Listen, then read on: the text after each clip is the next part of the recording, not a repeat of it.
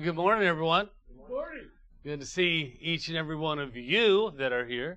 Hope and pray that as the day goes on, we'll see more people come in the doors, and but for right now, we're just going to worship the Lord. We're just going to go ahead and sing praises to His name. We're going to start off with page number 200 in our blue book. So we'll be in our blue books today. You know, I think sometimes life just proves to us it's not perfect. You're going to have great times, you're going to have bad times, no matter how you look at it. It's how you actually maneuver yourself through the bad times, though, that really matter.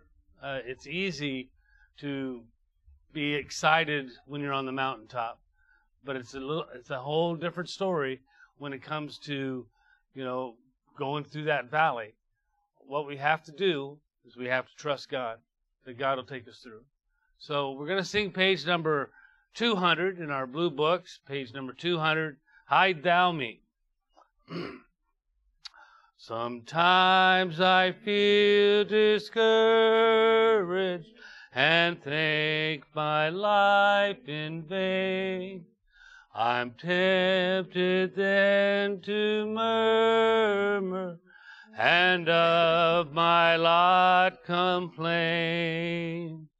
But when I think of Jesus and all He's done for me, then I cry, O Rock of Ages, hide Thou me. O Rock of Ages, hide Thou me. No other refuge have I but Thee. When life's dark vale I wander far, far from Thee, then I cry, O Rock of Ages, hide Thou me. Sometimes it seems I dare not go one step farther on, and from my heart all courage has disappeared and gone. But I remember Jesus and all His love for me. Then I cry, O Rock of Ages, hide Thou me. O Rock of Ages, hide Thou me. No other refuge have I but Thee. When life's dark vale I wander, far, far from Thee, then I cry, O Rock of Ages, hide Thou me.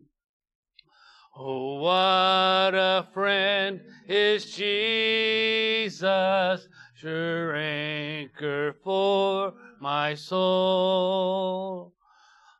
Tender, true, and gracious, I'm safe in His control. My help in time of danger, my strong defense is He. O Thou blessed Rock of Ages, hide Thou me. O Rock of Ages, hide Thou me. No other refuge have I but thee. When life's dark vale I wander, far, far from thee, then I cry, O Rock of Ages, hide thou me. Brother Michael. Good morning. Good morning. Those of you joining us on the internet, good morning as well. Before I get started, let us pray. Dear Heavenly Father, Lord, we thank you for this glorious day, Lord. We thank you for your day not promised, Lord. Thank you for everything good, righteous you do in our lives. You're the righteous one in our lives, Lord, and we believe in you. And I say in your name, amen. Amen. This morning I will be reading out of Psalms 18, chapter 18, verse 46.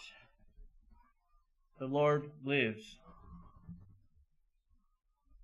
and blessed be my rock, and exalted be the God of my salvation. Read this verse and it hits me strong, because I know where I was at. I was at my rock bottom, and I said to myself, Lord, take me. Show me the righteous way. Give me a way to walk that I no longer have to walk this unfaithful, ungodly like life that I was living. I was at my rock bottom. I had nothing, and I just woke up and I walked out to the bow of my boat, and I just looked up. I said, Lord, I have nothing. Show me the righteous way to walk. And and it just occurred to me to get on the phone with one of my family members, and he came to pick me up, and I stayed with him for a few days, and then we found me a place where I could go to rehabilitate myself, to find my walk with the Lord. Till this day, I've been a new man. I've been sober for almost 8 years now, and it's because I looked up to God and I said, Lord, I need this. I need you in my life. I need you to change my life around.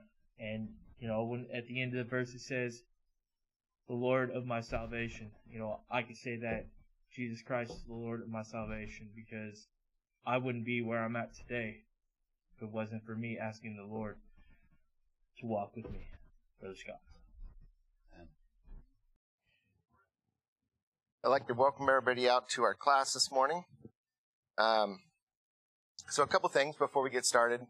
I know if you've been following us online, you've noticed we've been dealing with some technical difficulties at getting the slides to transition on the screen. They transition in the auditorium, but they have trouble when it's being televised, and I know Amanda's been working to try and solve that. In the meantime, she's taking my PowerPoints and she's adding them to the lesson and reposting it. So if you wanted to see, I think she might have one up already from the 15th. That was the first lesson. It was the introduction to the book of Romans. And so then there's last week's, and then there's this week's, and I'm not sure if it's going to work this week or not. So I just want to let you know, bear with us. It was a reset and an update, I think, that created the problem that we're still trying to work out. So anyways, and if you would like, pray for us, because we really like to get the problem solved so we can go back to making it a little bit easier for her and a little bit more enjoyable for you, hopefully. All right. Also, the other thing is, Brother Green will be bringing the lesson next week, as I'm going to be traveling on vacation. Not far, and nothing too exciting, just up in the mountains somewhere. But anyways, so if you don't mind, pray for our safe travels. And Brother Greener filling in for me as well. Okay. We're going to take a moment of time here, and we're going to go to the Lord in a word of prayer, asking His blessing on this lesson, and pray for His direction in all things. Gracious Holy Father, we give you thanks for this day and for the blessing of it. We thank you for the life and health that you've given us. We thank you for the great display of love and mercy and grace towards us, Lord. We thank you for saving our souls. We thank you for loving us enough to endure the things that Christ endured on the cross for our sakes, and for giving Christ to us for the sake of bringing about the sacrifice that was necessary so that we might be forgiven.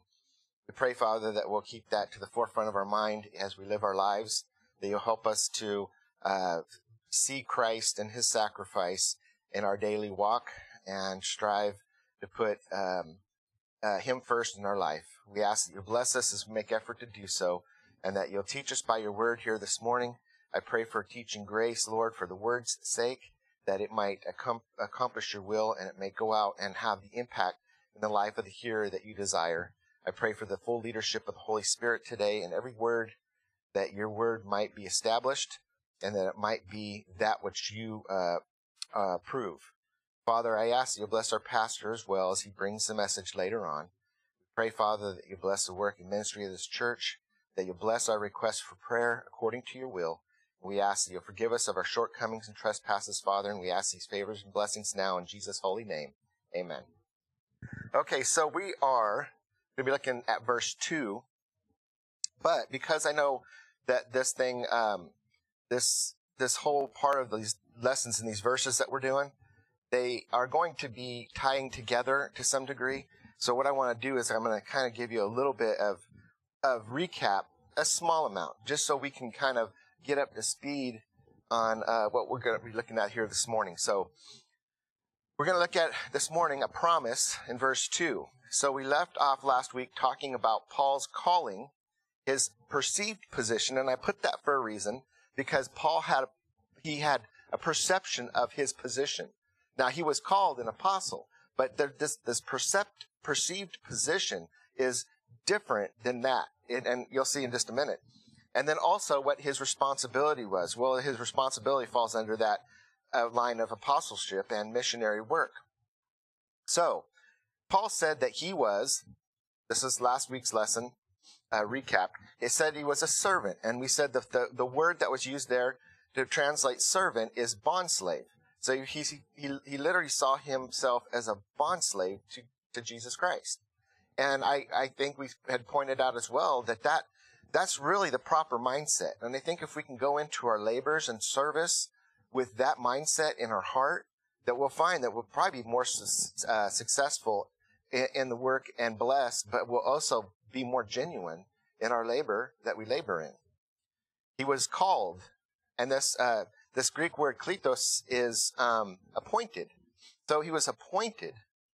And so verse 1 says this, Paul, a servant of Jesus Christ, called to be an apostle, separated unto the gospel of God. So he was appointed to be an apostle, to do the work of an apostle, and to labor as one sent, or a messenger. And there was a special calling tied to that. So it was a very, some people would say, well, it's very high. I'm not looking for that word. I'm looking for the word that describes grave responsibility and a full essential outlining of things that he needed to accomplish for the Lord. So where much is given, much is expected. So he's separated, so he was called to be an apostle, and he was separated specifically unto the gospel of Christ. And so this word aphorazo, to set off by boundary, limit, or divide. So he was literally separated to the gospel, and the boundaries of it were spreading the gospel message, that which pertained to the gospel message, and making sure that got out. So he was parceled out to that specific chunk of work. And interestingly enough, it didn't matter who the person was on the receiving end. In fact, you'll find that he spent a lot of time with his countrymen when he would go into a new place. And then once they either kicked him out or accepted him, mostly kicked him out or ran him off or something, he even got creative one time. He set up an individual's house, and he was catching people coming to and from the synagogue. And so he was very active in fulfilling his calling to which he was appointed by the boundaries that were set off, or the limit to which he was given. And I'm not saying that in a negative sense. I'm saying it in in a positive sense. The limit that was given to him in a positive sense. So, or that was, which was divided out. It was a lot. And so he labored to fulfill it, and he did so humbly. So he was separated to the gospel. And the gospel is a good message in this case. That's what the word translated means, a good message. And it is a good message. It's the great message. We have a Savior who paid the price on the cross of Calvary for our sins. And through him and his sacrifice, we can now have a relationship with God. That is great news. And so that's the good message. We'll learn more about that, as we go through this. But so now specifically concerning the gospel mentioned in verse 1, Paul says this. Romans 1:2, which he had promised afore by his prophets in the Holy Scriptures. So now let me read verse 1 and 2 together, because I think it's important to set the context. It says, Paul, a servant of Jesus Christ, called to be an apostle, separated unto the gospel, which had been promised afore by the prophets in the Holy Scriptures. So the gospel, or the good news, the coming of the Messiah, the sacrifice the Messiah would make on behalf of the sins of the world, his resurrection, all of this was stuff that was spoken of concerning him in the prophets. And we'll get into some of that as well today in this lesson, and I hope you enjoy.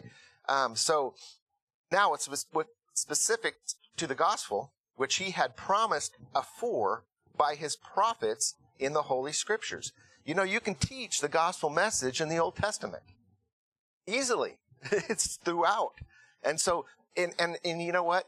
Jesus even declares that. He declares it in his own words. I got that in here. So, the gospel of Jesus Christ, verse 2, is referring to the gospel of Jesus Christ, that which Christ had well established in the Old Testament scriptures would come. Some believe that John the Baptist was the first to preach the gospel.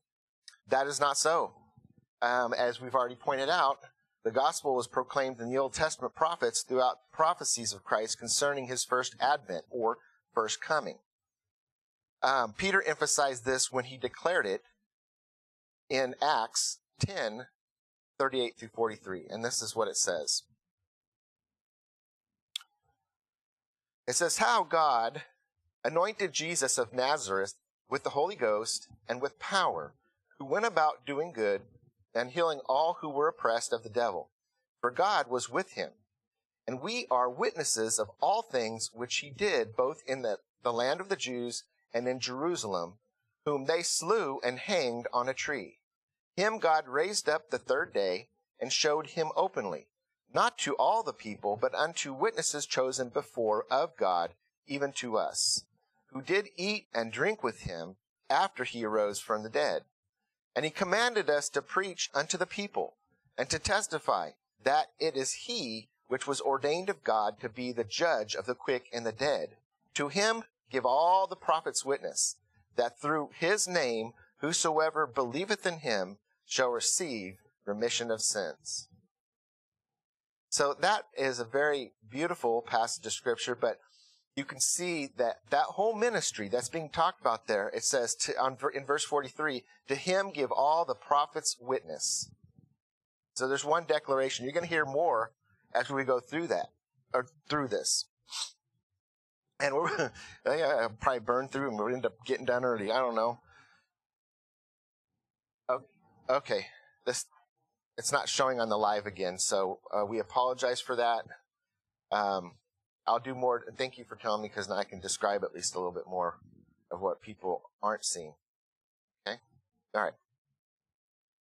So I got this picture that's popped up. It's really just like kind of a cartoon picture, but, like maybe a painting or a drawing.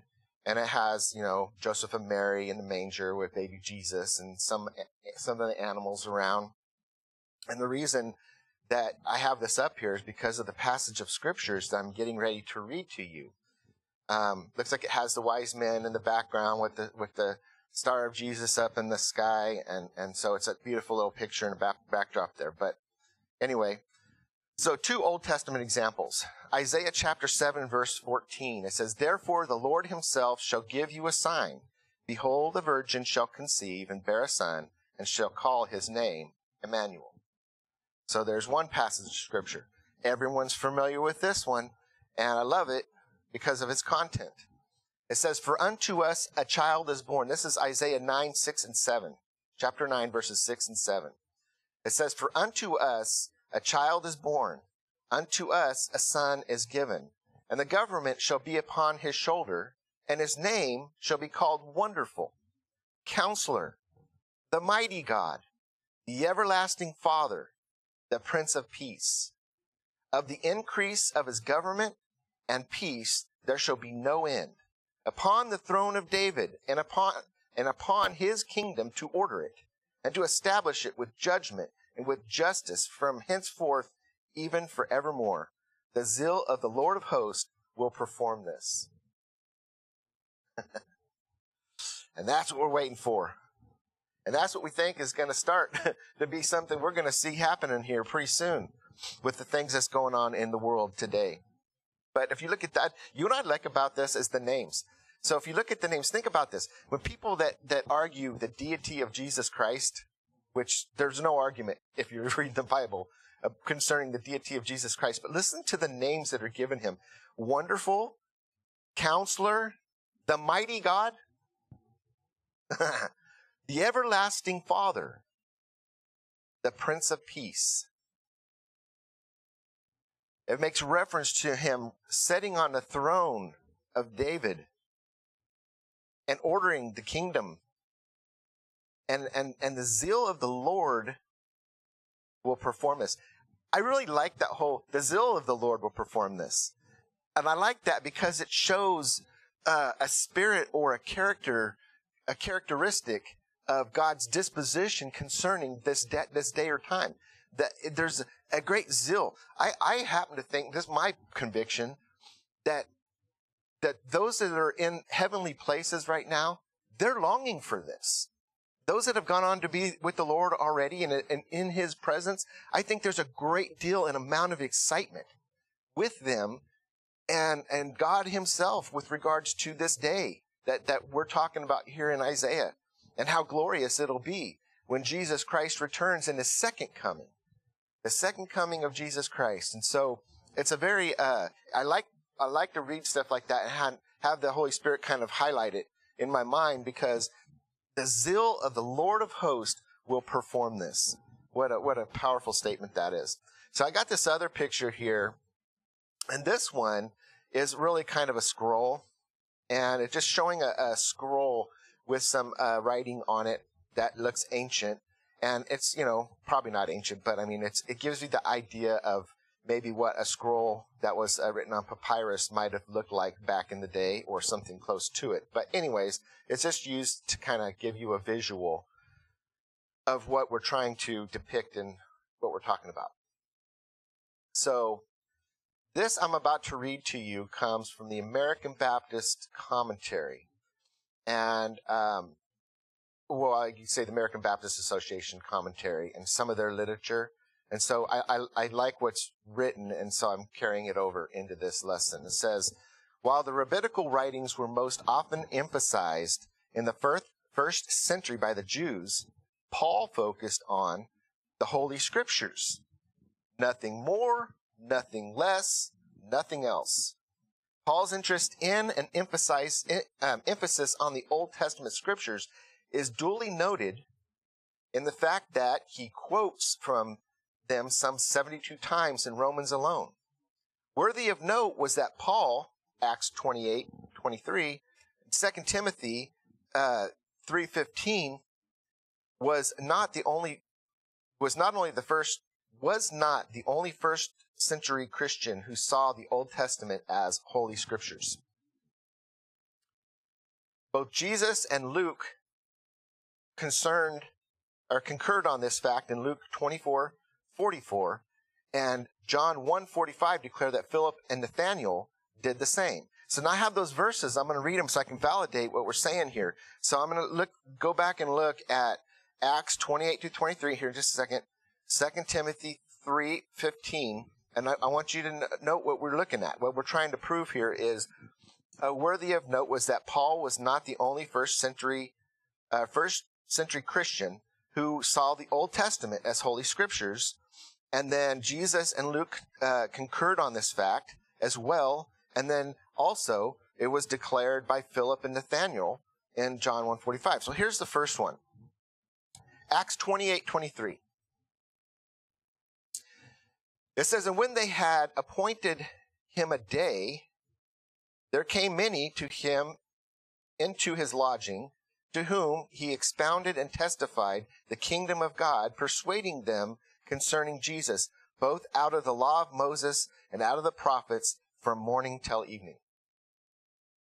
And like I said, we could do that too. I've heard preachers give plenty of messages concerning the gospel from the Old Testament. Because matter of fact, I don't know if you all remember when we did the study on the Bible, which I didn't finish because it took so long to get it as far as we did. You know, some couple hundred slides worth of presentation, but we got all the way through the Old Testament. And when we were going and do the slides of the various books of the Old Testament, you start to see in the minor prophets, you start to see them all start to make reference to the day of the Lord. And you see the things that are said about them there. Then you see what is said about those times from Daniel and what Ezekiel might have to say on the subject, or what we've already looked at some of what Isaiah has had to say on the subject. And then you can go back and you can see even further back when you start talking about Melchizedek, the king, and what he represents. You can look in there and see one of the most fascinating studies I ever did in the Old Testament. And I wasn't going there because I thought I knew it, I needed to know about it. It just happened while I was studying the subject for other reasons. Is the types that are seen of Jesus in the life of Joseph. If you go and now this is something you might want to do because it's worth it. If you go and start looking up how many types Joseph represents of the reality of Christ, meaning that Joseph wasn't Christ, but what happened to him in life and the things that he represented and how he did and ordered his life, you would see that there's a lot of types. What types are? Is they're like a shadow of the true. And so they're not the true. They're just like a type, a shadow, showing something that's going to be a greater truth, right? It makes me think of this. Okay, I got to stop for a second. I'm all serious now, but I got this little thing I saw. Now I'm sitting there thinking of this type and the shadow, and I saw this little reel on Instagram, and this kid, this guy he was proposing to this woman. Maybe some of you saw it. And this kid started to walk into the proposal while it was being filmed, and some woman just came, grabbed by the arm, and snatched him back to where it happened so fast. Kid probably had whiplash. The reason it made me think of his shadow, they said, someone in the comments said, they pulled him back so fast they let his shadow still there. So there was a lot of those kind of comments, which was hilarious. But, they pulled him back so fast his shadow didn't even get a chance to catch up. It's still standing there. But anyway, so you see in the life of Joseph a lot of types of Jesus. I think there's something like 22 of them, 21 to 22. And that's the scriptures testifying and declaring a great truth, that Jesus would come and that he would fulfill these things. In fact, he makes reference to that. So all the scriptures must be fulfilled. Everything that was said about him back then needed to be fulfilled to validate his messiahship. In other words, to show that it was true what was said. God is going to fulfill what he said he was going to do in Christ Jesus. Here's the other one. 2 Timothy 3:15. It says, and that from a child thou hast known the holy scriptures, which are able to make thee wise unto salvation through faith, which is in Christ Jesus. So here's the reference where he refers to them as holy scriptures. Now keep in mind, there's I'd say there's a large part of the New Testament that wasn't existing at the time. Paul was making reference here largely to the Holy Scriptures, most of which were likely the Old Testament Scriptures. And I'm telling you, Paul had a very commanding knowledge of those Scriptures, right? That's why, when I talk about Hebrews, and I mentioned that, and I've mentioned it a million times, that I'm sold on him being the author of Hebrews just because of the ability he would have had in his own education to make that argument so successfully and so thoroughly. And so he had a great understanding of these scriptures. So when he's writing to young Timothy here and preparing him as a pastor, he says, and that from a child thou hast known the holy scriptures, which are able to make thee wise unto salvation through faith, which is in Christ Jesus. I didn't even think about something I just got just now, and that is, you have known the holy scriptures from a child, which means he's definitely likely talking solely about the Old Testament. And notice, in such a case, he's saying they're able to make thee wise unto salvation through faith, which is in Christ Jesus. So there's another example of the point we're trying to make here. Here's another one, Luke 22:44. It says, and this is a very powerful statement on Jesus' part. He says, and he said unto them, these are the words which I spoke unto you, while I was yet with you, that all things must be fulfilled, which were written in the law of Moses, and in the prophets, and in the Psalms concerning me. Okay, so that's what we just mentioned earlier. They have to be fulfilled because they're essentially validating his lordship, his messiahship.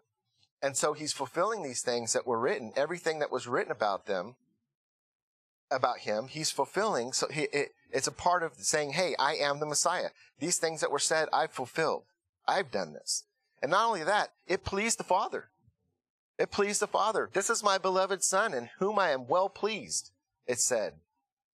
And so the sacrifice that Jesus would make on the cross, because of all these things he fulfilled and did, and again, when you talk about Christ being a bondslave, and then you look at Jesus Christ, essentially you could say that he was a bondslave to the Father's will. Because everything that he did, and everything he said, I just say what my Father tells me to say. I do what my Father tells me to do. And so Paul, if anything, he's aligned himself with the mindset of Jesus Christ and his attitude and disposition. And as a result of that, he was successful in his ministry, even though he suffered greatly. But Jesus suffered greatly as well. But whenever it came to that point where he was ready to be nailed to that tree, there was no sin in him. He had fulfilled everything that was said about him. He had said every word his Father wanted him to say. He had accomplished every purpose. And when he was nailed to that tree, it was so glorious in the eyes of the Godhead that it was easily well enough to pay the government of God's requirement for the sin trespass. And that's why when we are forgiven, we are being forgiven wholly, because the sacrifice is accepted wholly. For those people that think you have to repent all the time or do all this work to stay saved, you've missed the whole purpose of the sacrifice of Jesus Christ. It's complete. He said it was finished. All right? He's paid for every sin that we've asked forgiveness for, even though there's some we haven't committed yet. I'm going to probably commit some today. I'm sorry, I have allergies and my nose is itching, and it does that from time to time. So I'm not up here picking it, so it just got a little itch going to it. Okay, here's the next one, and the final one. Luke 1:45, it says, Philip findeth Nathanael, and saith unto him, we have found him, of whom Moses in the law and the prophets did write, Jesus of Nazareth, the son of Joseph. What did I say? John. Okay, well, John 1:45. If I said Luke, I apologize. So, yeah, John 1:45. But notice what Philip, he findeth Nathanael and saith unto him, we have found him, of whom Moses in the law and the prophets did write, Jesus of Nazareth, the son of Joseph.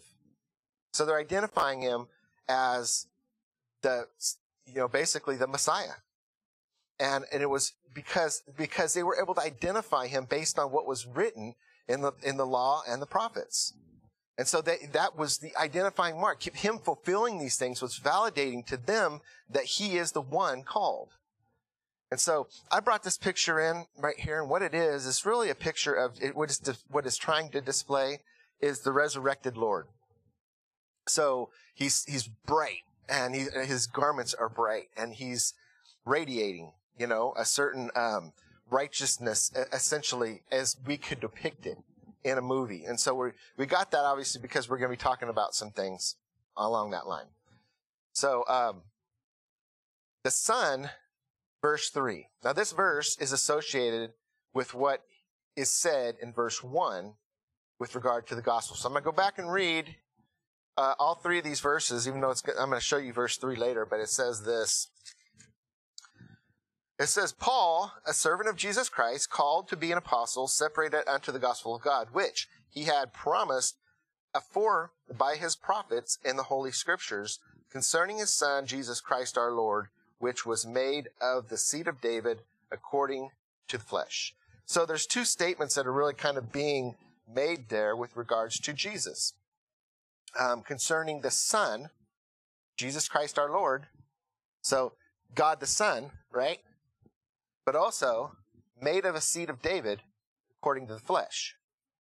So the important thing that we've tried to drive home here in our teaching is the basic, simple truth, which some in the world deny, and some faiths in the world deny, that Jesus Christ was all flesh, and Jesus Christ was also all God. He was a God flesh. There's never been anybody like him, nor will there ever be anybody like him again. He's a singular, one of a kind. He is godly flesh. That's hard to even fathom. That's why they couldn't take his life. If Jesus wasn't crucified and he was choosing to, had a will to, he'd be walking the earth today. But that wasn't his purpose. His purpose wasn't to live and walk in this earth as God and flesh. His purpose was to be all man, but perfect, so that he could offer himself up for the sins of the world. And then raised from the dead because death had no claim on him, securing victory for us over sin, death, and the grave. And to that, we praise God today. So, this verse is associated with what is said in verse 1 with the word gospel. The gospel of God concerning his Son. The design of the gospel was to make a communication. That's the design, to make a communication. In this case, relative to God's Son, Jesus. And that was the whole of it. Just to make a communication relative to God's Son, Jesus Christ. And that was the whole purpose of it. Okay? And the life, death, and resurrection and ascension of God the Son. There is no good news to man respecting salvation except that which comes by and through Jesus Christ. There is no good news that is regarding salvation except that which comes through Jesus Christ. He says, I am the way, the truth, and the life. No man cometh unto the Father but by me. John 14:6. No man cometh unto the Father but by me. The only way that God is going to recognize our pardon is if it's in the blood of Jesus Christ. If it's under that sacrifice. One drop of that blood can save every person in the world that's ever lived, is living, and will live.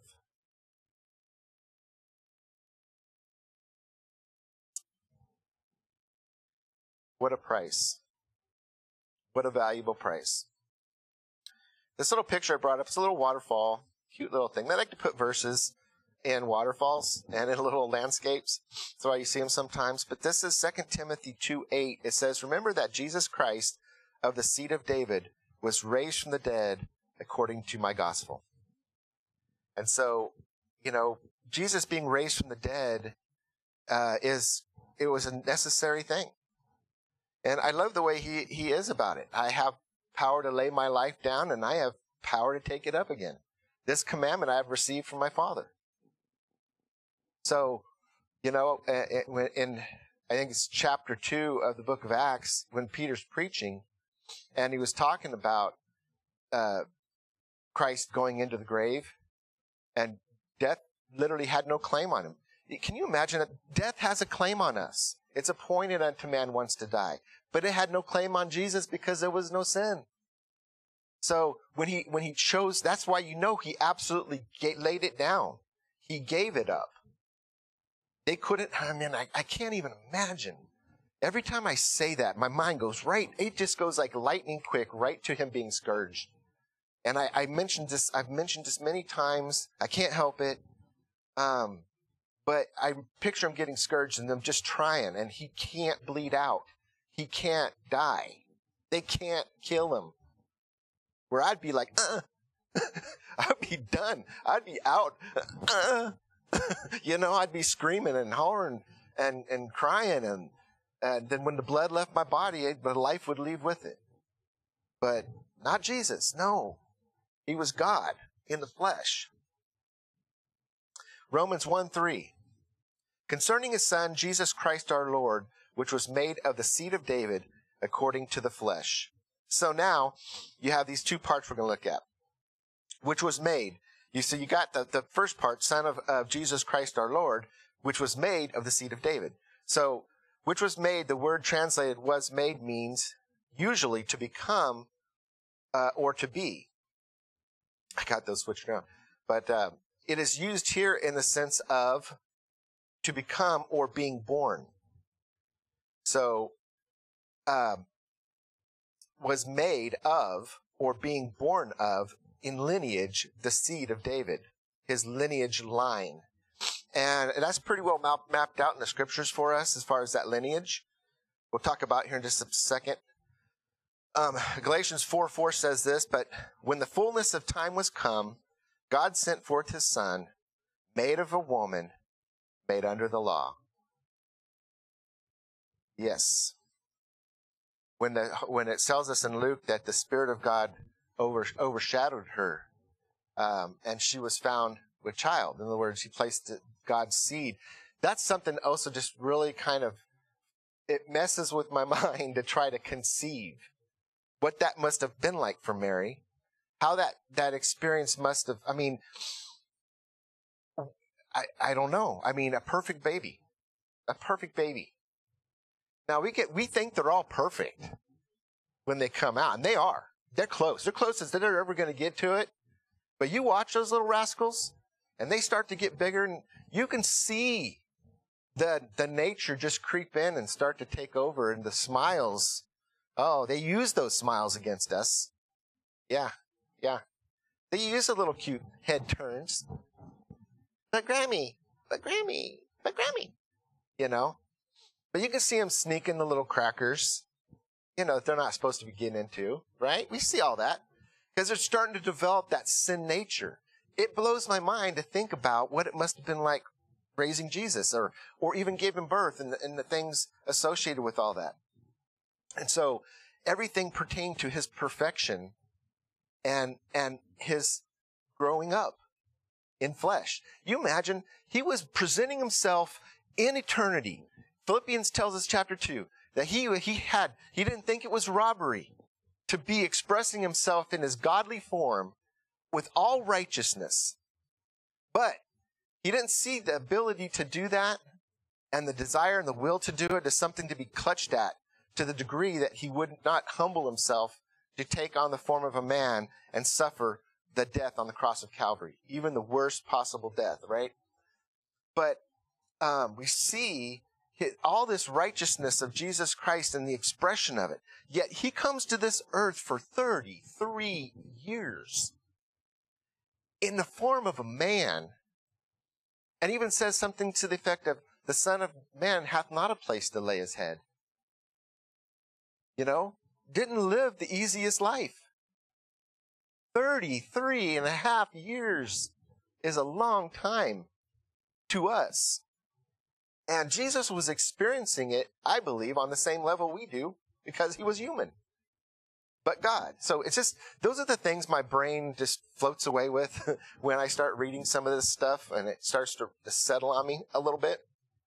So now it can settle on you a little bit and hopefully get your mind all, woo, whatever that means. John 5:58, it says, before Abraham was, I am. And it really is saying, before Abraham was born, I am. In this sense, the word is used here referring to the one who was born or descended from the seed of David, of which Mary was the lawful and true descendant.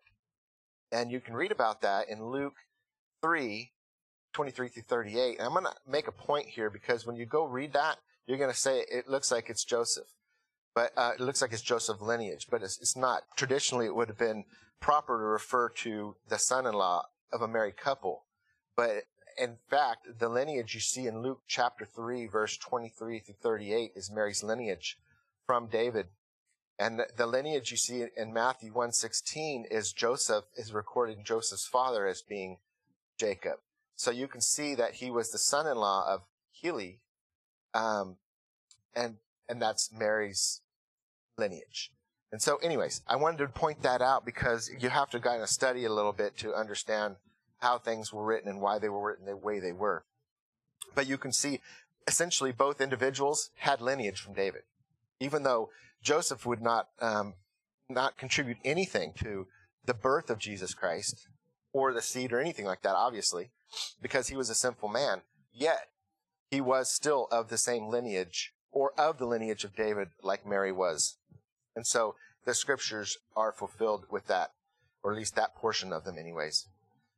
The Son, Jesus Christ, is the second person in the triune Godhead. Not everyone believes in a triune Godhead. We do. God the Son, God the Father, God the Holy Spirit. And we believe these three are one. And that is a hard thing for me to understand as well. I thought when I was a dumb kid that I could understand it pretty good. But like you are three in one. You have your spirit, you have your soul, and you have your body. And so it's very similar to that. And that's about as close as my dumb mind can get to putting it into a perspective I can understand. So the title, His Son, Jesus Christ our Lord, denotes the divine feature of the sonship of Christ, while the human side of Christ is addressed in the last part of the verse. So Jesus Christ was the Son of God before he became the Son of Man. He has really been eternal. He's been before the world was even formed, before the foundations were even laid. Jesus was. And so we see that in the scriptures as well. We know of his divinity and his eternality. If I can say it that way. In fact, he is the eternal Son who was directly involved in the original creation of the universe and of mankind as well. And I'm going to read John 1:1-4 in a second. I got another verse I'm going to dump in right behind that one because I love it so much, and I didn't want to leave it out. So there, you're going to get a bonus verse just because. I'm feeling generous today. Okay, as the Son of God, he is also the heir of all that God is and all that he has. So I got this picture. This is really one I wish I could have shared. The illustrator of this picture, I thought was pretty cool, but he's showing what would look like Jesus in a robe, and he's got his hands out like this, and he's in the middle of what looks like a Milky Way galaxy. And it's describing him as the picture's conveying Jesus creating. And he's just there in the middle of the Milky Way galaxy as he's forming things out of it into whether they be planets or stars. He's forming these things and he's ordering it. And I thought it was cool. It was probably a lot more spectacular than that by billions and trillions. but nevertheless, it does help to see something that kind of inspires the mind to think on a greater scale. Okay, so here's those verses. No, this is where we're going. Okay. John 1:1-4 says, "In the beginning was the Word, and the Word was with God, and the Word was God. The same was in the beginning with God. All things were made by him, and without him was not anything made that was made. In him was life, and the life was the light of men." Now, I was kind of messing that up a little bit because my mind was thinking about something I wanted to tell you right now. And that is where it says, "In the beginning was the Word, and the Word was with God, and the Word was God." The definite article occurs. So it would be more along the lines of something like this with the definite article. In the beginning was the Word, meaning it was the Word, not just the Word, but the Word, meaning there's a emphasis on who he was, and the Word was him. Okay, and the Word was with God. The Word, the one that is him, the one, is with God, and this same Word was God. So that definite article magnifies what's being said here to establish the deity of Jesus Christ. So the same was in the beginning with God, meaning the same Word, the Word, was in the beginning with God, the same one that we're talking about here. All things were made by him, and without him was not anything made that was made. In him was life, and the life was the light of men. And you know what's so spectacular about this passage of Scripture? Is that it's followed by this one. John 1:14, "And that Word was made flesh and dwelt among us, and we beheld his glory, the glory as of the only begotten of the Father, full of grace and truth." I love that. And that Word, the Word, was made flesh and dwelt among us. And look what he says. "And we beheld his glory, the glory as of the only begotten of the Father, full of grace and truth." And when you talk about the word full here with regard to the Word, the one, again, it gets elevated. So when you're saying full, it's saying complete. Complete. There is absolutely nothing lacking. There's no more that can be added to it. It's complete. And what was complete in him? Grace and truth. That's not the only thing, but in this passage of Scripture, that's what's being conveyed. There's a lot of things that was complete in him. Love was complete in him. You see that on the cross of Calvary. To have to experience, I think probably the worst thing, I can't even say that because he got beat good. One of the things that was definitely perhaps the most grievous thing he had to endure was that moment when he said, my God, why hast thou forsaken me?" That moment when he felt our sin, the weight of our sin, and impact it had when the Father looked at him bearing our sin, and the separation that he felt as a result of that. Hard stuff. Okay, so we're going to close now with these things. The seed, verse 3, which was made of the seed of David according to the flesh. Humanly speaking, Jesus Christ is made of the seed of David according to the flesh. The difference, or the reference to the seed of David reminds us of the Davidic covenant and the divine purpose or promise that Jesus Christ will reign over all the earth from Jerusalem. Now, a lot of people may not arbitrarily they may not know what it means when I say the Davidic covenant. So I wanted to explain it to you, and I wanted to do it as cleanly as possible in an effort to do so. And I happened to be searching, and I got to this site called Got Questions. All right, I'll just go in there. Well, they had one of the best ones. So I'm going to reference Got Questions on the answer to the Davidic covenant. This is what they wrote. The Davidic covenant refers to God's promise to David through Nathan, the prophet, and is found in 2 Samuel 7, and later summarized in 1 Chronicles 17, 1 through 14, and 2 Chronicles 16, 6. This is an unconditional covenant made between God and David, through which God promised David and Israel that the Messiah, Jesus Christ, would come from the lineage of David and the tribe of Judah, and would establish a kingdom that would endure forever. The Davidic covenant is unconditional because God does not place any conditions of obedience upon its fulfillment. The surety of the promises made rests solely on God's faithfulness and does not depend at all on David or Israel's obedience.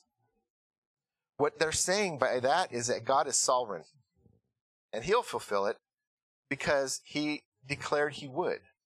And so we can find that a lot of things we are not obedient, but God can he can still bring about his will in our life because he's sovereign. Our choices don't impact his ability to do what he says he's going to do and do what he wants to do, for that matter. So here's some of those passages of scripture that were referenced there, and then we're going to close. So it says in 2 Samuel 7, 12 through 13, it says, And when thy days shall be fulfilled, and thou shalt sleep with thy fathers, I will set up thy seed after thee, which shall proceed out of thy bowels, and I will establish his kingdom. He shall build a house for my name, and I will establish the throne of his kingdom forever. Speaking of Jesus Christ. There's a sermon right there. I'm just saying, there's a sermon right there, just right there. Okay. Luke 1:33. And he shall reign over the house of Jacob forever, and of his kingdom there shall be no end. Praise God. The members of the church in Rome, and most people, I understand the letter is written to all that are in Rome, beloved of God, called to be saints. Most people believe that it was a church assembled there, and that's who he was most likely addressing to. So, but feel free to look that one up for yourself. The members of the church in Rome, along with everyone else in the Roman Empire, lived under the authoritarian rule of the Caesars. I had to let my brain connect to my tongue for a second there. It was on a reboot, kind of like our computer system. We got her done. All right. Christians often were especially targeted for harassment and persecution by authorities. We see that. You can go see some of the own Roman writings, and you can see the persecution. I brought some of those actual documents, not the real ones, of course, but copies of them, onto the screen and into this class concerning Christianity in the early days, and the persecution they felt oftentimes and harassment they felt oftentimes by the Romans. The time will come, however, when Christ the King will have a benevolent and enduring reign of genuine peace and justice for all people. And that is what we long for. I want to be in that kingdom. I want to be there when I want to be with him when he returns. Hey, my grandma, like I told you, she's always praying to live to see the resurrection. By the time she got to be 92, I was like, it's coming. she might make it, But I'd love to be alive at the resurrection. I think. I don't know. Whatever the Lord's will is, that would be great if it was right now. Like you're in church, you're praising God, you're feeling the Spirit moving in you. Boom. Wouldn't that be great? But see, somewhere it's 3 hours ahead of us, and they're already out of church. So, how does that work? I don't know. But it's something to take pleasure in thinking about. But one day we'll be in the presence of the Lord, ruling and reigning with him in that kingdom that we've learned about a little bit here this morning. All right? We're going to close in a word of prayer. Oh, good morning, everyone. I've been a little bit on the delay system myself. It's good to have each and every one of you here with us this morning. We're going to be page 61 in the Blue Book. And while you're turning there, I'd really like to get the elephant out of the closet before I actually get started. I do understand that I do not match this morning. Okay? I've been informed. My wife does not want to take responsibility for it. She said it's my fault. I should have asked if I matched. Gray does not go with brown. I like it for a change-up. So, you know, if you can get past, you know, and if it just bothers you so much, close your eyes, and I'll just think that you're praying. Okay, so we'll just pray for me. Pray for me that the Lord will give me a better color combination sense. Well, your wife did, yeah. Yes, it does match the beard, as I was just told. So that tied it all in. All right, page number 61. Let's honor and glorify God this morning. As we journey on toward heaven's shiny goal, we may suffer pain and loss. Burdens only bring us blessings if we live in the shadow of the cross. Are you living in the shadow of the cross, where the Savior took your place? By the cross will lead us to that home above. There we'll see him face to face. On the tree of sorrow, Jesus died for all, took upon himself our dross. As I see him there, I long to ever live in the shadow of the cross. Are you living in the shadow of the cross, where the Savior took your place? By the cross will lead us to that home above. There we'll see him face to face. There are souls to rescue, there are souls to save. On the sea of life they toss. May we be a light and teach them how to live in the shadow of the cross. Are you living in the shadow of the cross, where the Savior took your place? By the cross he'll lead us to that home above. There we'll see him face to face. What a glorious day, the day in which we shall see him face to face. Page number 28. Page number 28. Bringing in the sheaves. Sowing in the morning, sowing seeds of kindness, sowing in the noontide and the dewy eve, waiting for the harvest and the time of reaping, we shall come rejoicing, bringing in the sheaves, bringing in the sheaves, bringing in the sheaves. We shall come rejoicing, bringing in the sheaves, bringing in the sheaves, bringing in the sheaves. We shall come rejoicing, bringing in the sheaves. Sowing in the sunshine, sowing in the shadows, fearing neither clouds nor winter's chilling breeze. By and by the harvest and the labor ended, we shall come rejoicing, bringing in the sheaves, bringing in the sheaves, bringing in the sheaves.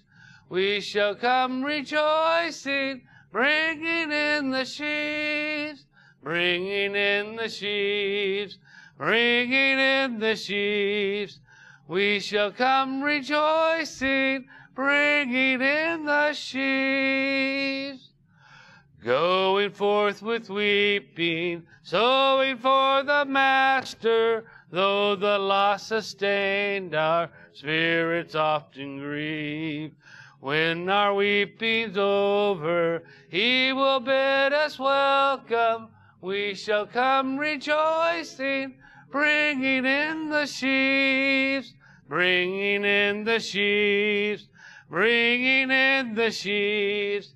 We shall come rejoicing, bringing in the sheaves, bringing in the sheaves, bringing in the sheaves. We shall come rejoicing, bringing in the sheaves. You know, sitting here thinking that when I was a younger man, I think I could have hit most of those notes. What has happened? The older I get, I think the less notes. I'm going to be down to like 2 notes. 2 notes and gray pants. That'll be my lot in life. Page number 1, higher ground. Page number 1. I'm pressing on the upward way, new heights I'm gaining every day, still praying as I onward bound. Lord, plant my feet on higher ground. Lord, lift me up and let me stand by faith on heaven's tableland, a higher plane than I have found. Lord, plant my feet on higher ground. My heart has no desire to stay where doubts arise and fears dismay, though some may dwell where these abound. My prayer, my aim is higher ground. Lord, lift me up and let me stand by faith on heaven's tableland, a higher plane than I have found. Lord, plant my feet on higher ground. Verse number 4. I want to scale the utmost height and catch a gleam of glory bright, but still I'll pray till heaven I found. Lord, lead me on to higher ground. Lord, lift me up and let me stand by faith on heaven's tableland, a higher plane than I have found. Lord, plant my feet on higher ground. All right, if you have your Bibles, we're going to be going to 2 Corinthians this morning, 2 Corinthians 10th chapter. And one of the oddest things, it's not so odd because it happens all the time, but I say odd. And the reason why is there's a term that is used within, there's a term that is used in the Scriptures that many times we don't even talk about it. We don't think about it. It's just, I've never really preached a sermon about it. But Brother Scott actually used the term in his lesson, and it's really what the message is all about. And that is boundaries. Boundaries. I don't think we think about boundaries too often. We might, inside of our own household, think about boundaries that, you could go so far with this or go so far with that, knowing that maybe sarcasm, we can only go so far. We only take it that far, so we try to reel it back. When food is placed upon the table, and depending upon how many people you actually are going to have eating that meal at that time, you figure out how you're going to divvy that out, right? Boundaries, because if you eat more than what is your allotted share, you might be in trouble. And so I look at this and I thought about the Apostle Paul and how it was that he had what was considered boundaries, right? That there was a consideration that he would only go so far in preaching the gospel message. It also then would state that those who also would go out into the ministry preaching the gospel, that they would also only go so far. And it makes you wonder why. Because in all of it, you would think that the world is our free course. That wherever we might find ourselves to be, wherever it is that we would go, that the gospel needs to be preached. People need to hear about the Lord. And so it shouldn't matter then to where it is that we find ourselves going, but rather it should matter what we're doing with it. That at any given moment of time, we should be ready, willing, and able to preach the gospel.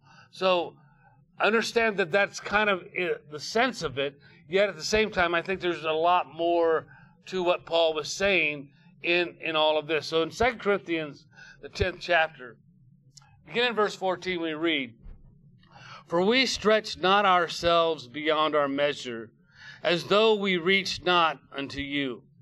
For we are come as far as to you also in the preaching of the gospel of Christ, not boasting of things without our measure, that is, of other men's labors, but having hope, when your faith is increased, that we shall be enlarged by you, according to our rule abundantly. To preach the gospel in the region beyond you, and not to boast in another man's line of things, made ready to our hand. But he that glorieth, let him glory in the Lord. For not he that commendeth himself is approved, but whom the Lord commendeth." Let's go to the Lord in a word of prayer. Father in heaven, we bow in your presence, thanking you for the time that you have given unto us to be here today. We thank you for your word that has already gone out, for the classes that have been taught. We thank you for the teachers that faithfully stand in front of their classes and teach your word. Father, we also are grateful this morning for you being here with us and watching over us and guiding us and opening up our hearts and our minds that we might receive from you what is needful for our lives. Father, we live in a wicked and a cruel world, a world that many times does not understand the difference between right and wrong, good and bad. So, Father, today, as we open your word, bring us to your good and help us to understand those things that are right. So, Father, that we might do those things, that we might not be caught up in doing the wrong and the evil things of life, but, Father, that we might allow you to work through us so that your goodness might be seen in the world in which we live. I thank you, Lord, for loving me. I thank you for being as compassionate upon me as you are. And, Father, for just directing our paths in the places in which you would have to go. Sometimes, Father, it's hard. Sometimes we might want to give up, and we might want to quit. We might just want to throw in the towel. But Father, we do not want to do that. We want to be faithful. We want to honor and glorify your holy name, to live a life that would be pleasing in your sight. Father, we desire that as long as we live here, that we might see lost souls saved, and people come to a place in their lives where they want to follow you.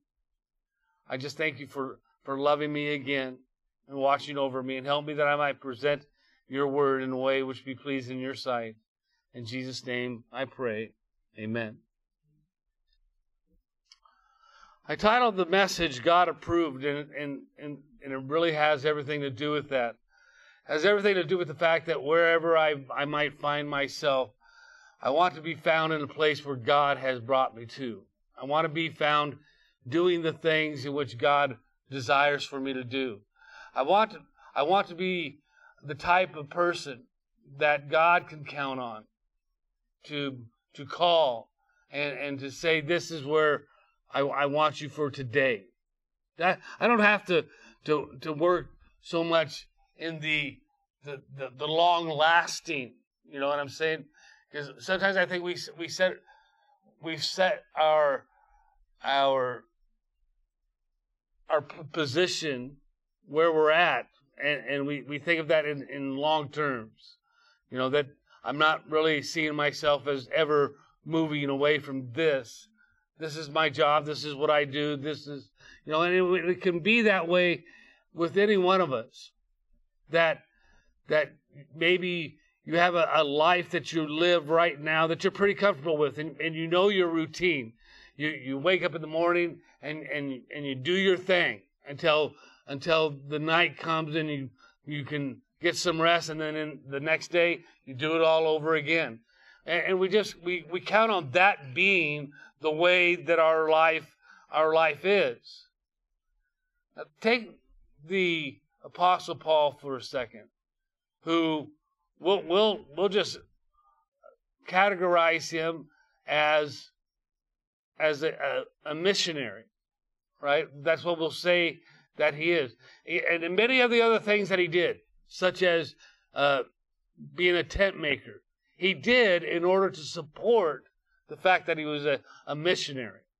So his life was lived with that purpose in mind. And there might be some changes that took place along the way. But for the most part, Paul lived his life that he might present the gospel of Christ to a lost and dying world. That's what he desired to do. That was his job. That was his calling. That would be what God approved of. Okay? So God approved. It says in our scripture reading what the Apostle Paul would say, for we stretch not ourselves beyond our measure. And so they did not go further than what they believed God wanted them to do. And we can see this easily inside the scriptures when the Apostle Paul came to a place where he was pretty much done with Asia Minor and wanted to go on up into Asia to present the gospel. But he was prohibited in doing such. God did not permit him to do that very thing. And after a little bit of time passed and a vision in which he saw, Paul realized where God wanted him was over in Macedonia. You see, that was what God approved. That's where God said, this is where I want you. This is what God said, okay, go this direction and I'll be with you. Now, and it's not to say that God would not be with him wherever he went. What it is to say is that God had a plan. And in this plan, he would direct Paul to go in the direction that he wanted him to go, so that he could do what God wanted him to do. He had finished in this area, but God wanted him over now in this area in order to present the gospel to these people. Did it mean this other area that he wanted to go to would not be taken care of? No. It just meant that God wanted him here where he might have somebody else over here. The work of God is not as simplistic as many times as we want to see it as, is what I'm trying to tell you. Sometimes that God is working, we have no idea, but God is working. And he is moving in areas that we can't see until some of the results begin to take place in those very areas. That God is at work doing things that are beyond us, because God can do what God can do, sometimes better if we're not in the mix of that. God working. God stretching out his measure for the apostle and saying, I don't want you to go beyond this. And somebody would think that was strange. Why not send Paul everywhere? I mean, he was very effective in what it was that he had done. He could be just as effective in Galatia as he was in Ephesus. He could be just as effective in Ephesus as say he was in Corinth. Very effective because of the goal or of the abilities in which we have, or what he had in growing up and learning the things that he had learned along the way. But here's the deal. The Apostle Paul was effective because God was with him. God was with him because God moved him to the places he wanted him to go. And in going where God wanted him to go, he was approving what God had approved for him to do. And so the complexity of it is that it really has very little, and I'm going to get more into this, little to do with our abilities as much as it has to do with God's desire. And if you're hearing the message and you do not know Jesus as your Savior, God's desire for you is to come to a place where you would accept Jesus as your personal Savior. That's God's desire. God approves of that. See, we live in a world that has to be very disappointing to our Maker. The way that it is going, the way that it has turned out. Yes, he knew it was going to happen. Yes, he foresaw it all along the way. Yes, he told his prophets to write it down so that we might see it. How disapproving it must be for him to see the way that it has gone. It goes to prove that man on his own will always fail. He'll always, come up to problems and things in which he has to deal with that he can accomplish. But man with God will be successful. That it may sometimes seem like we're just beating our heads against the wall. But I really believe that God is in the mix of it all. And God is the one who is bringing us this far. Just as I can say, God has brought Paul that far. That he didn't get there by mistake. He got there because God's hand was in it. And God was moving him to where God wanted him to be. He said unto the church at Corinth, he says, for we are come as far as to you. And I think that's such a beautiful sentiment. And sometimes it's hard for me to put it into words just how I feel about those words themselves. That here's the church at Corinth. Now, it wasn't where Paul wanted to go. And where Paul wanted to go was like a totally opposite direction. And yet God said, but this is where I want you. And so in obedience to the call of God, Paul went to where it was that God was directing him. And Paul could say, we've carried along with us this gospel message. Now, others might see things that would be more important. Let's take it this way. I've come as far as to you with this bag of gold, right? And this is where I've been led to. This is where I was to come, was to bring to you this bag of gold. How exciting would that be to us? That God somewhere down the line thought about us and said to us, I'm going to send unto you this most precious thing, this bag of gold, and it's yours for the having. If you will have it, it's yours. But instead of a bag of gold, he says, I send unto you this gospel message. And it has gone at this point.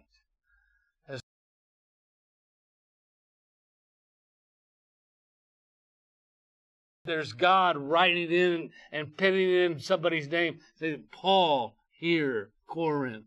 Okay. And then he'll go to another one and he'll pin somebody else's name in. He says, I want this person to go to this place. And so God is at the helm, and he's designing a perfect, if you will, missionary endeavor to the world that still is at need, because the world has not yet heard. And I've come as far as to you. Paul had a lot to deal with in that he had people coming around and they began to work in the areas that he had worked on. What we fail sometimes to see with the Apostle Paul is the way that he went, because he went into the areas of Asia Minor, and he preached the gospel there, and there's churches that were set up. He went back to Jerusalem to speak of what it was that he had done unto the apostles, or the rest of the apostles, and the council that had gathered that day. And so he presented the work to them, right? Then he went back out again, and he went back through the churches that he had organized at the first, so that he could deal with any problems that might have come up during that period of time that he was gone away. Because there were people coming in preaching another gospel at the time that he wasn't there. And so he was reaffirming the truth to those who might would hear. And this was the direction that the Lord had given unto him. In Acts, the 18th chapter, verse 8, the scripture says this. It says, And Crispus, the chief ruler of the synagogue, believed on the Lord with all his house, and many of the Corinthians hearing believed and were baptized. Then spake the Lord to Paul in the night by a vision, and he said, Be not afraid, but speak and hold not thy peace, for I am with thee, and no man shall set on thee to hurt thee, for I have much people in this city. And he continued there 1 year and 6 months, teaching the word of God among them. 1.5 years. Paul stayed with the Corinthians, just building them up, instructing them in the word, helping them to understand, being a practical witness before them of how it was to be a child of God. You see, he stayed there to show unto them what it was. But this wasn't Paul. Once again, if we back up a second, what we see is this was the Lord.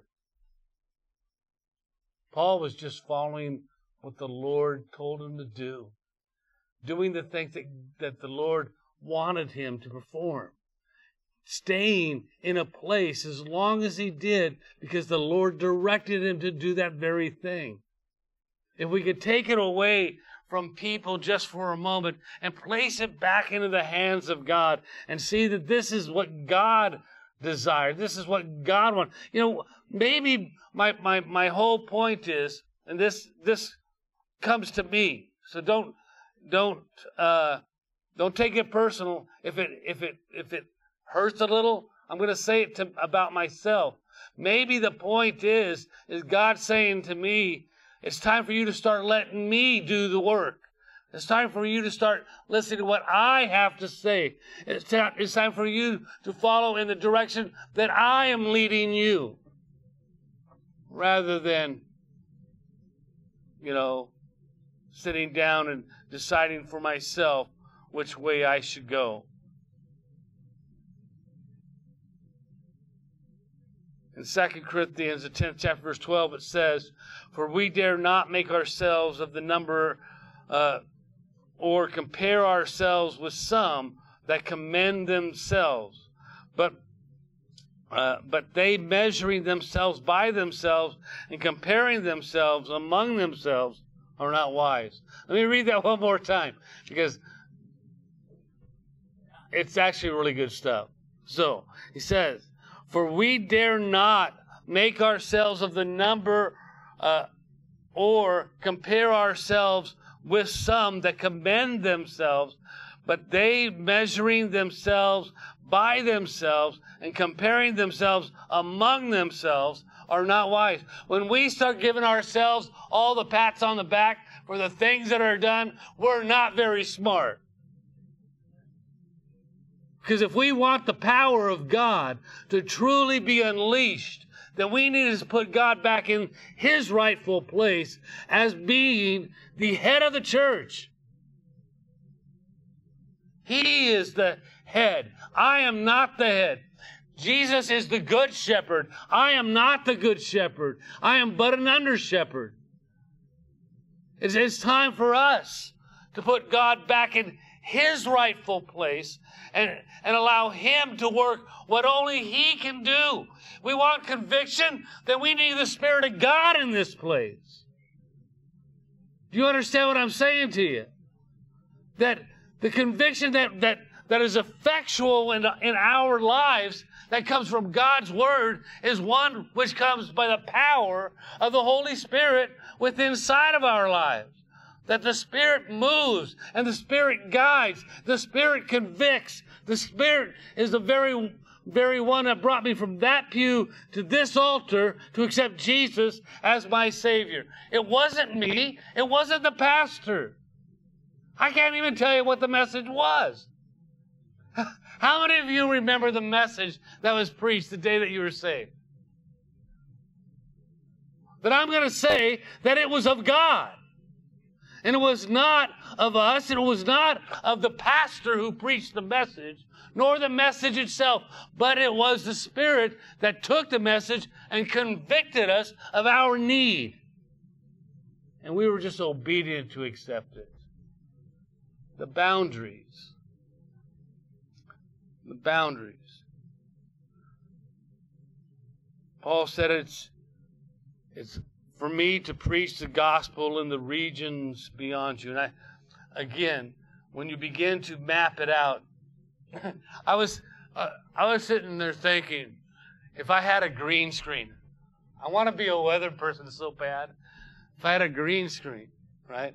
And I had all of Asia Minor sitting up there. I had Antioch over here. I had Jerusalem down there. And I could point to it, and I said, here's where Paul went. He started here in Antioch. Actually, Paul, if you get down to it, he was up in Damascus. That's where he was. Some people went and got him, brought him back down. But anyhow, here, I'm on my green screen, and I said, I tell you, they're right here in Antioch. That's where the Apostle Paul started.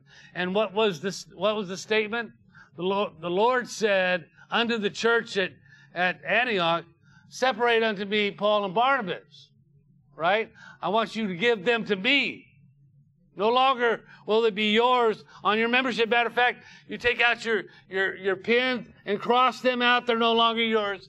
They're mine. And I'm going to send them. And he sent them unto Crete, right? So now we're pointing a little bit further to Crete. Then they crossed over into Galatia. and preached to the Galatian churches. And so we could map out Paul's thing, but what we would miss if we're not careful is that in all of this, the Lord is the one who directed his path.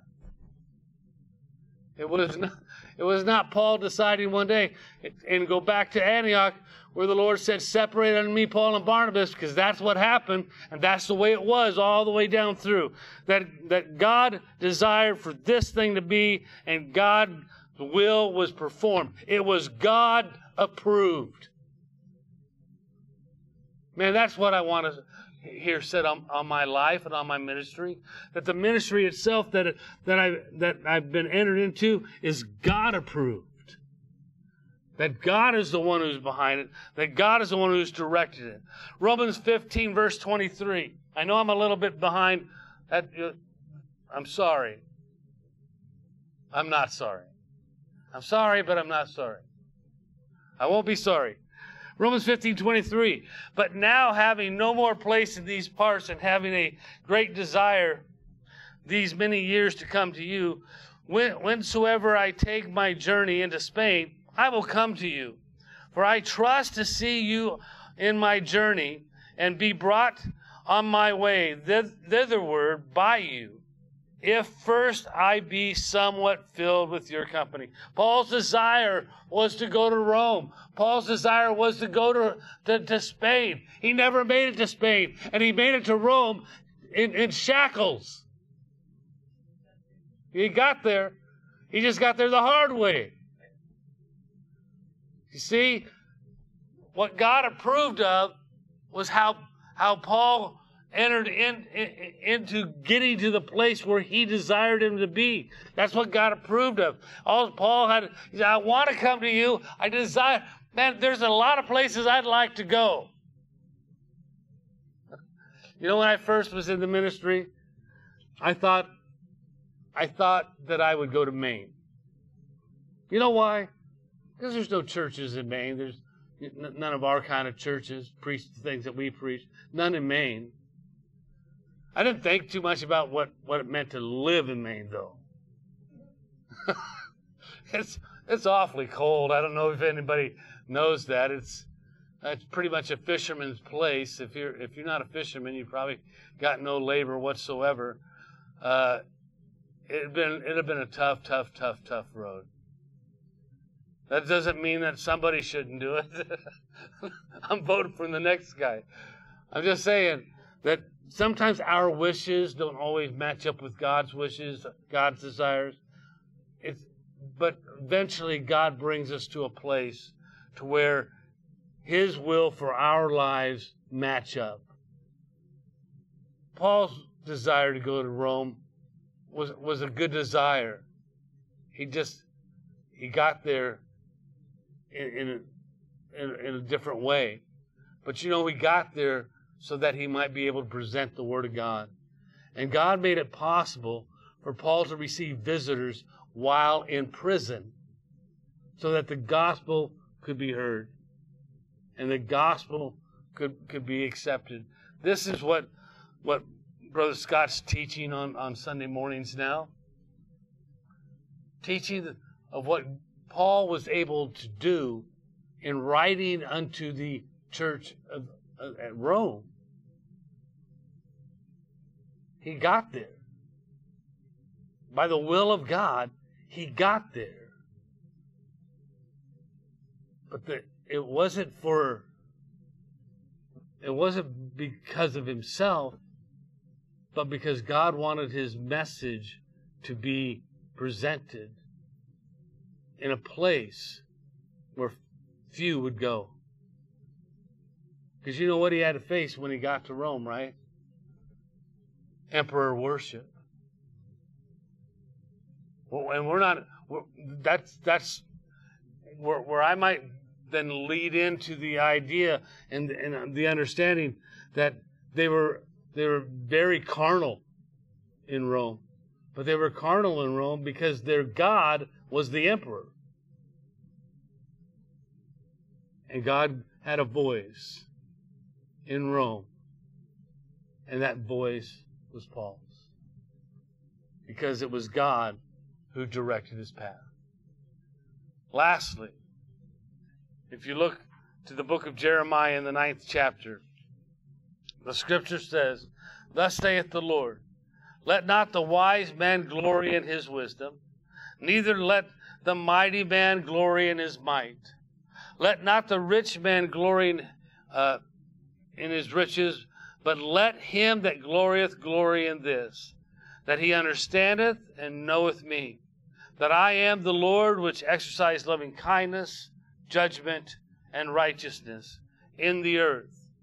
For in these things I delight, saith the Lord."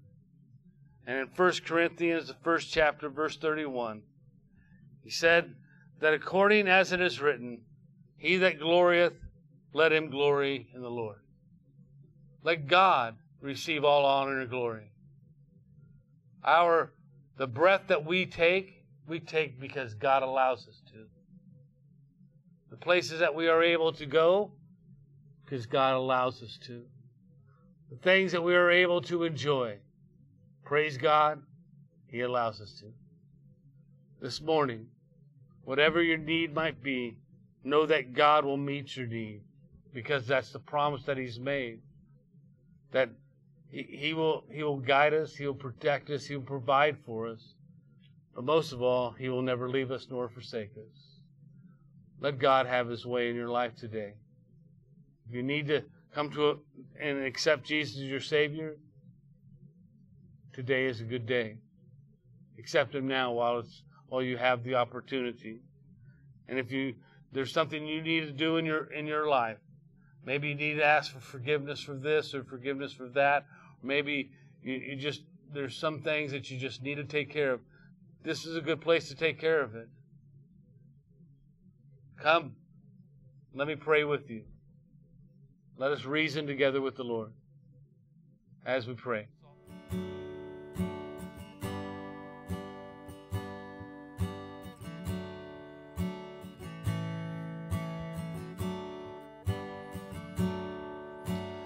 What a friend we have in Jesus. All our sins and griefs to bear. What a privilege to carry everything to God in prayer. Oh, what peace we often forfeit. Oh, what needless pain we bear.